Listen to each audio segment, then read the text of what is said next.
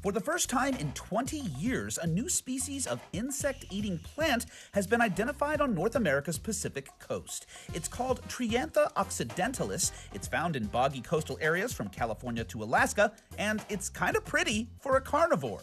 Now, before all you Little Shop of Horrors fans get excited, you should know this predatory plant does its eating with its stem. It uses tiny hairs to trap insects, then releases enzymes to break down and digest the prey through absorption. Scientists also believe the plant is choosy about its prey.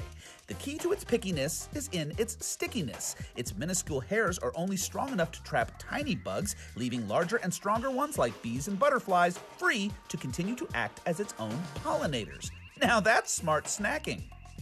Check out a robotic chameleon sporting a custom-made color-changing coat that can mimic its backgrounds just like a real chameleon.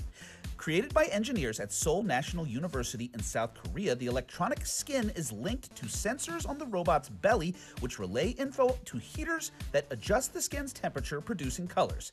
It's all explained here in this easy-to-read diagram. The engineers say the tech could be used to create smart military camouflage, or, wait for it,